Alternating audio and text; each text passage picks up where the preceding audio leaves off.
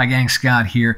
In this video we'll go through the Details tool in Luminar AI. It's got a handful of controls for really crafting fine level detail in your photos.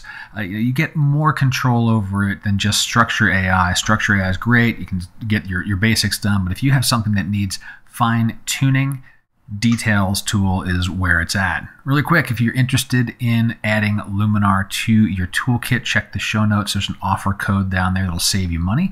And if you like videos like this, please subscribe to the channel. So let's have a look at the Details tool. I have this photo of a metal roof, and there are lots of opportunities to bring out some fine detail. These types of photos are very good for the Details tool to get those fine details showing up. Let me open up the Details tool and I will add a gradient mask. And the reason for this, let's bring this over here, is I want to put it right through the center of this rivet so that we can really see the before and after effect of detail. So let's just tighten that up really, really tight. Like right there. Let's position it there. Okay, great. Put our masking tool away. And rule number one working with the Details tool is zoom in. You need to zoom in at least 100% to see what's going on. Otherwise, you won't have the best view of how much detail am I adding. Am I making things too crispy, or am I not adding enough detail? So we'll zoom in at 100%.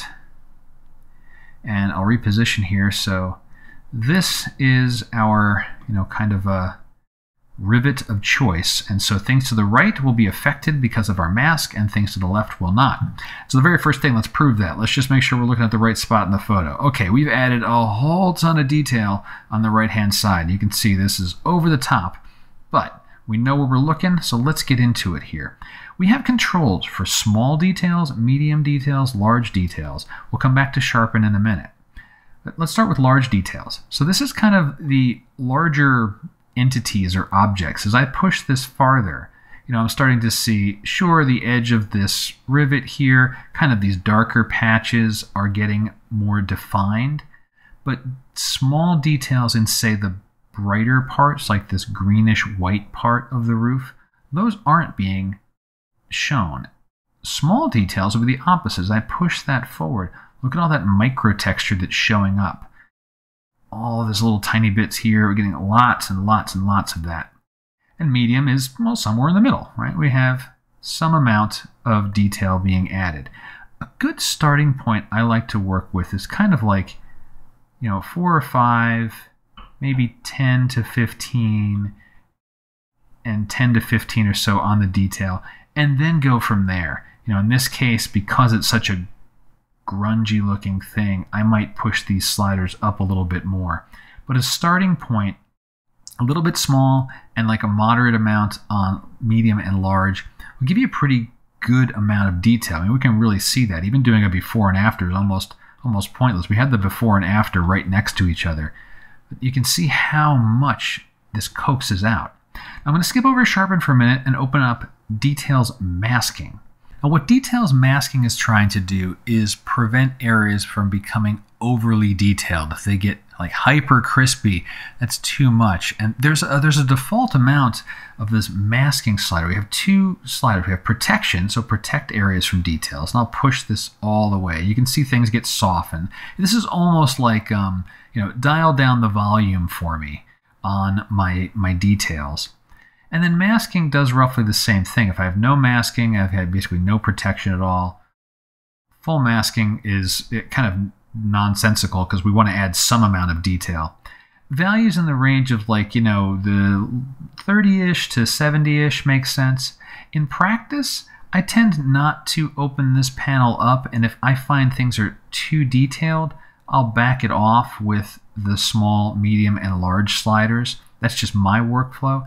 But if you're having struggle like, oh, wow, between 17 and 18, it's just a world of difference. I need a little bit more, but a little bit less. That's where your protection sliders come in. So that's really, really fine-tuning things.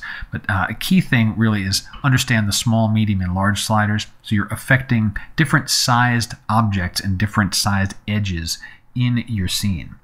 Now let's go back to Sharpen. So let me reset all of these sliders, okay? And I didn't want to reset the tool because that would remove my mask. Now let's add sharpen. Let's push sharpen all the way over. What happens? Oh, we get much sharper on the right side where we have our mask. Not a surprise, but notice it's a different style of detail, right? Compare that to pushing the smalls really far. This is kind of very crispy, a little bit artificial. Sharpen is a more natural looking sharpening. So a touch of sharpening can be quite helpful in conjunction with the details. We'll do a final combination of everything here. The last piece I want to show you is the sharpening masking. We have two controls here. Once again, these are kind of fine-tuning how much sharpening. Radius is like how far away from an edge of contrast will I sharpen? If I want more sharpened past the edges of contrast, or do I want less? And you can see that effect there. You know, look around like the contrast edges in here and right around this area there. Let's push the radius farther. We see more of those details showing up. We have less. You know, the default is usually pretty good. Maybe a touch more. The upper and lower ends of this slider, territory I usually don't enter into. That's, you know, at that point, you know, go back to your main slider. Same thing with masking. This is almost like a range. You know, do I want to have more things affected by detail, so I'll reduce the amount of masking, or do I want to have less things? I'll increase the masking. Now, once again, the default is pretty good. Occasionally, I'll increase this up, but more often than not, I am working with just the Sharpen slider itself. So let's reset all those things. We'll combine the adjustments of small, medium, large, and then add in a bit of sharpening to just kind of really, the sharpening almost helps to, it's ironic, I'm going to say smooth things out, but let's say even out the amounts of detail that we get added in here. And so there we go. And then let's do a before and after. Before and after. Now that's a really nice touch. So at this stage, let me get rid of my mask. Let's clear the mask. Fill it in, actually. Sorry, fill. There we go. So now I've got my detail across my entire photo before and after. Now, one other thing about the Details tool is you can take the Detail slider, small, medium, large, in the negative direction and remove detail, so soften things. And that can be a nice look depending on the type of photo you're working with. Also, using details with your masking tools, either to accentuate a subject where you add detail with painting it in, or in that case of I want to soften certain things, maybe I want to soften a background, you can throw a gradient on a background, dial back on the details just a little bit. All depends on what you need to do with the photo, but you can go negative with details. You can't go negative with sharpening though. That's it. I hope you found the video useful. You got questions, go ahead and drop them below. And until next time, my name's Scott Davenport. Have fun.